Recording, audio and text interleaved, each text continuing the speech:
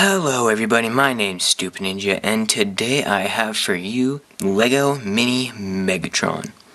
Now this guy was requested by the poll, so I decided to do him. It was pretty close between Ratchet and Megatron, and I just chose Megatron. So here he is. There's some colors that I didn't really have, like for the legs here, or for the handle.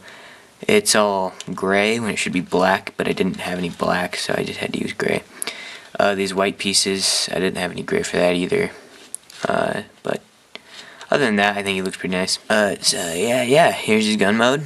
It's a pretty nice size. Here is Optimus. Here's comparison with Optimus. So yeah, he's way bigger than Optimus, which I find funny.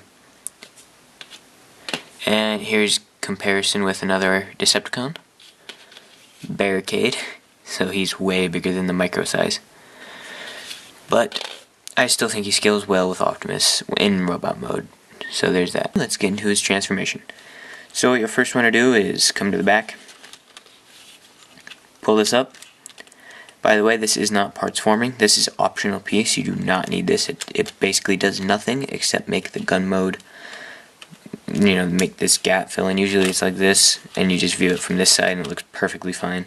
But yeah, this is optional. You do not need to build this, so it's not really parts forming in any respect. Anyway, now you'll take off the scope. That just pops off like that. There's the scope. Set that aside. And now you'll want to kind of separate the arms a little and twist the body. This is kind of cool how I did this. But you'll just turn the body, and it's sort of like a ratchet joint right there. And the mechanism is kind of cool. As you see right here, there's two jumper plates and then two slopes. And the plates just go over the slope, and one of them pops up and then goes back down. And then you do it again, and it pops up and goes back down. So it's kind of cool how it works. It utilizes one of Lego's greatest features, being able to be built upon. Anyway, now you'll want to take this piece, which that'll swing up. So just swing that up and turn it like that. Kind of difficult because he's a lot bigger than all my other minis. Anyway, now you'll just kind of pop this out, swing that all the way to the other side, and that will become one of his arms. Then you'll take this piece, which I didn't have a colored piece for, so I just used one of these, which is kind of funny. Anyway, take that head, flip it over, and then this is where this comes in. You just fold this down, and it becomes the barrel on his back. I was proud of that. Happy I didn't have to do any parts forming there. Anyway, take this slope on his head, spin it forward, make it look a lot like Megatron. Now you want to split the legs. They connect right here at the bottom. So let's split those. Sometimes they do this, so I just like to put it back here. Split the legs, fold them in, and then fold them forward. And finally, pop his arms out a little, swing them down.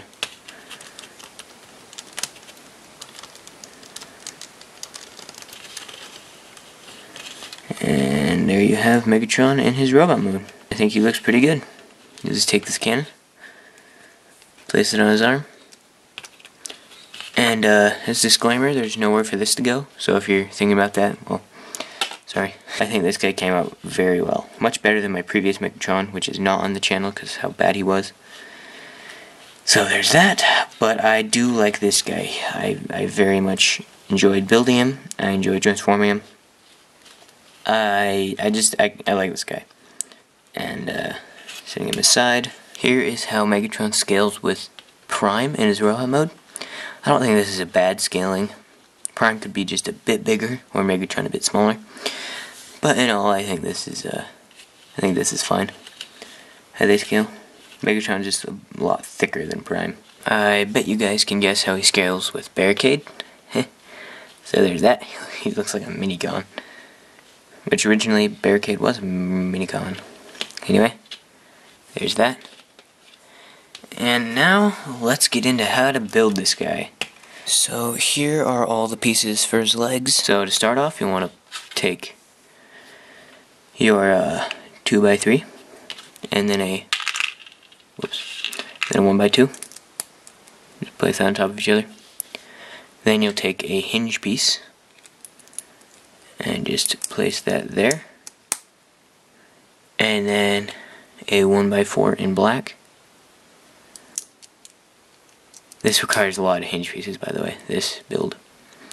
Anyway, then a 1x2 in black, then another 1x4 in black, and then a 1x4 plate in black. And that just goes all I got. So it should look like this when it's done. So it's pretty simple. You can set that aside. Now you'll take another hinge and one of these little grill pieces, just place it there, and then a 1x2. Bam. And now just build down the leg with 1x2 bricks.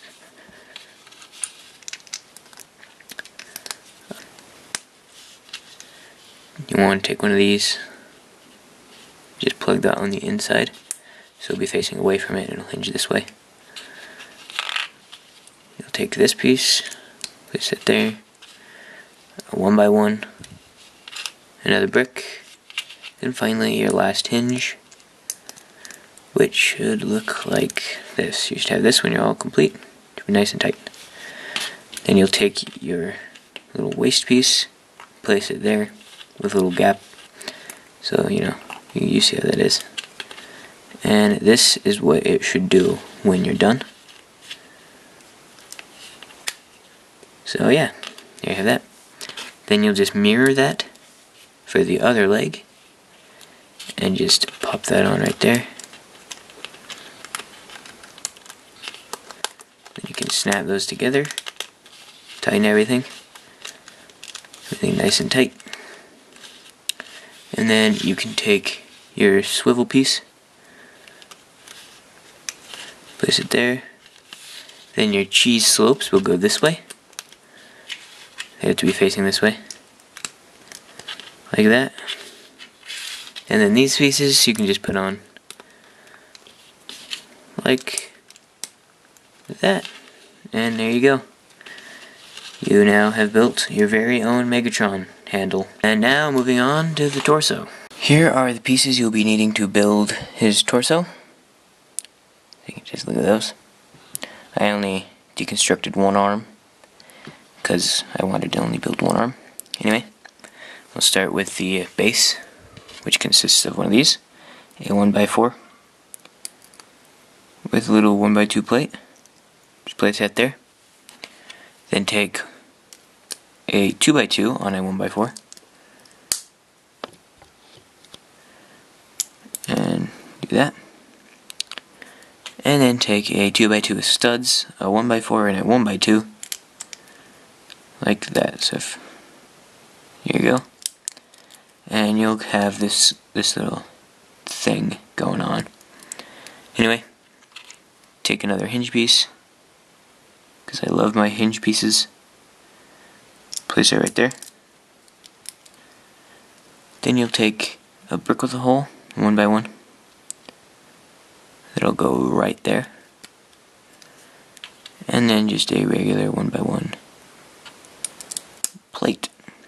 Just swing that around. And there you go. And now for the head, you'll just take a little clip piece, like that. Then one of these special pieces with studs on both sides. Then a stud on top, of course. And just turn that. Put that there. Angle that down. And there you have that part. Now we'll work on this part. A 1x4. Two of these little pieces with, the stud on the side. Just a regular 1x1 with nothing on it. And then a 1x1 brick with a hole on the other side. So you have this. And that'll go right here. Work on the other part of the front, I guess, which is a 1x4 with a 1x2 on top of that, little stud, and then this little contraption, which is a cheese slope, a little clip piece, little claw hand thing. Just put that there. That just goes on one side right like that. There you have that. And then you just place this 1x4 right there. Then take another one of these pieces. Looks just like that. Place it right there. Angle it in. And set that aside. Take a 1x6 gray flat plate. 1x4. And then one of these little pieces for the iron sights. I don't really know what this is called though. Help stuff slide. Anyway, this goes like this. Just pretty simple, self-explanatory. So put that there, and that will go right here. And then you'll take a 1 or 2x2, and that will just clip on right there, just like that.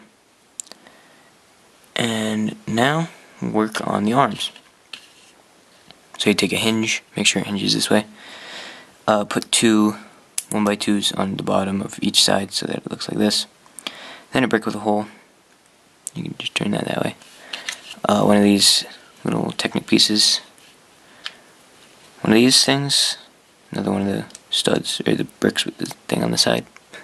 I can't think today. 1x2 brick. A little cheese slope on top. Just goes like that. Then another hinge with a grate piece on the top of that, and you'll have this. Then that will plug in right there, just like that, and this stud should rest between the jumper plate and the little gray piece right there. This gray piece on the side of his head can be studded, and it will have enough clearance. Take your other arm, just mirror the process of the first arm. Just put it all together like that, and you're pretty much done. Now you're going to take his legs and simply connect them right there. There's two spaces. You got the two jumper plates. Put them right there. You should have a brick's length left. And there you have Megatron. Now to make his accessories, it's pretty simple. You just need one of these cone pieces for the scope. And then, well, pretty sure you can think for yourself on how to build this. You just got the 1x1 brick with a hole on top of a plate, on top of a 2x3. So yeah, then you got the other brick with a hole that just goes right in there. And then this just clips on right here, as I showed in the transformation. And that looks nice. Then you have your extra piece, which simply uses this piece, brick with two holes, and a couple of those little blue pieces, blue Technic pieces, a 2x2, 2x3, and then some plates on the top to make it all flat and smooth. And then that clips right into that stud right there. You just slide that in, clip it down, and there you have Megatron in display in his gun mode. And I think he looks pretty good. So if you enjoyed the video, if you learned something, please leave a like and comment.